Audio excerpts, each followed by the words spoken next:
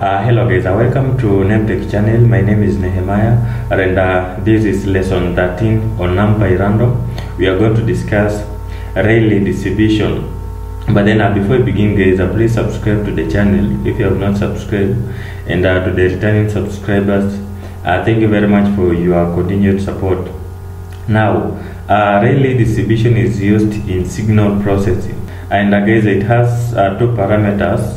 The first one is scale, which stands for standard deviation.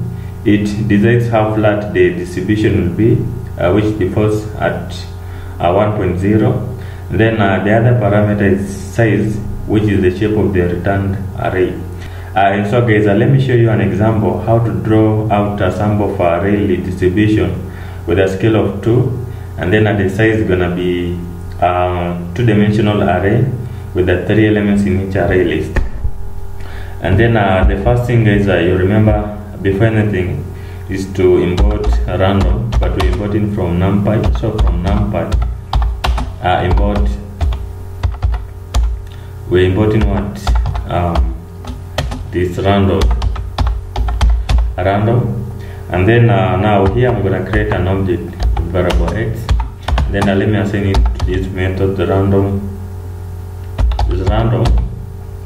dot Rayleigh.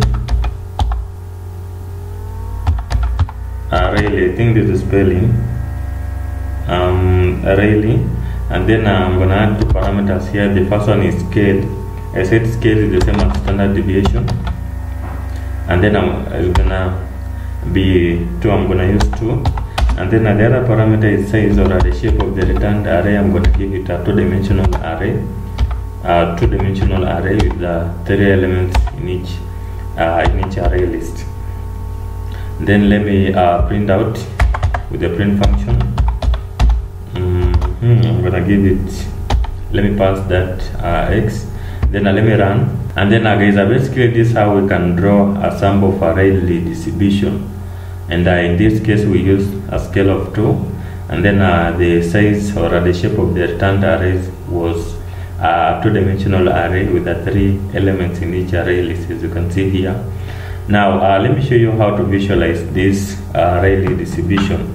So what I'm gonna do, let me first of all copy this code.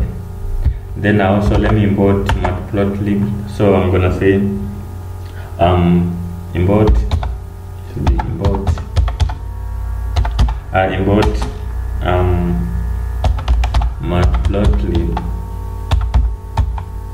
matplotlib.pyplot, and then as an alias plt. I think this is spelling for matplotlib.pyplot, I guess. And then the other library is gonna be cbon. So let me say import cbon. Should be cbon. Also as an alias sns. Now let's now begin the codes. I'm gonna write here a line of code: sns dot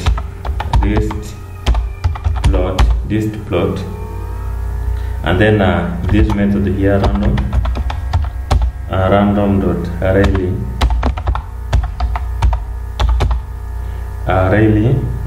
then a size, let me give it 1000, and then also let me remove the histogram.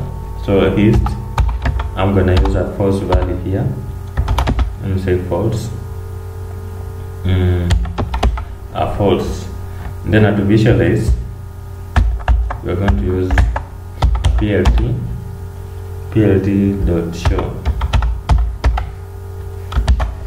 plt.show, and then what I do guys, let me run these codes, and then guys, basically this is how we can visualize this Rayleigh distribution.